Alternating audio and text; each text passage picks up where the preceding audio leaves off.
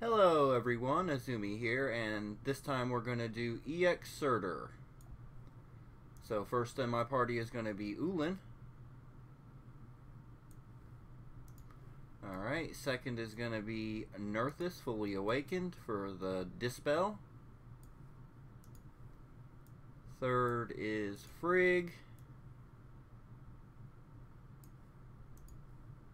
Fourth is Rhoda. And last but not least is Acrobat Kururururururu. Alright, here we go. Alright, so EX Awakened Surtr is in the melee row, is Jotun, and is grounded. His action skill, Blazing End, does 140% fire attack damage and burn for 3 turns to the nearest enemy row, plus 20% bonus damage against Aesir. Burn effect applies to Aesir and Beast. His auto skill does fire attack damage and flame chain for 3 turns and fire wound for 2 turns to all heroes in the connect battle. Flame chain applies to humans, Therians, and Jotun, and fire wound applies to all races. His auto skill also does the Abyss Haze Flame, which, like in the other battles, with this one you can only use water and non-elemental damage because the rest are going to be counterattacked. So keep that in mind. And as for the Flame Armor, does powerful fire attack damage to the nearest 2 enemies and 80% shield for Surtr and the farthest ally, and Brainwash for 3 turns to the nearest enemy row.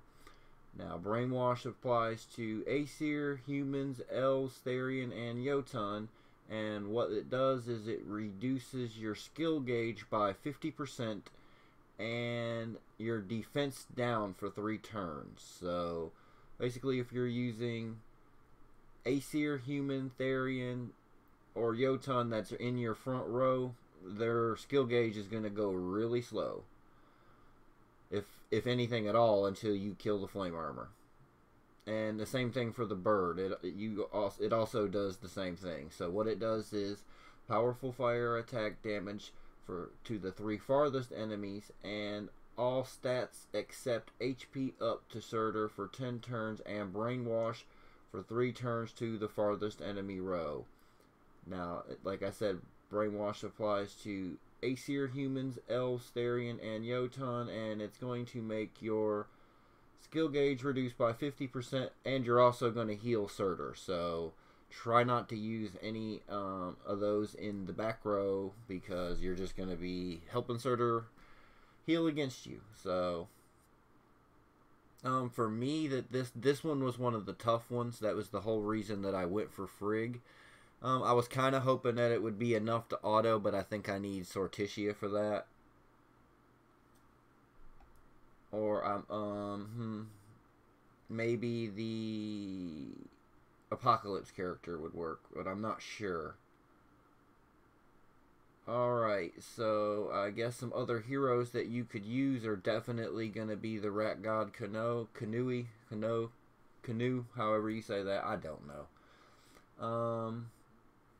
Obviously Sortishia, Borrow works, Blowdew works, Fully Awakened Fenrir isn't a bad choice. That I used him for a while and was able to clear.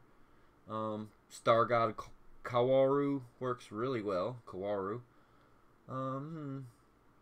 Also, I would think Cilicia would work pretty well too. So, and I've been uploading so many of these lately. I'm trying to get all the EX fights done while they're still here. I don't want to be uploading EX fights after the EX fights are gone and then they don't come back for a month. So yeah, like I said, this is one of the harder EX fights, particularly in the EX Hell section. It's tough.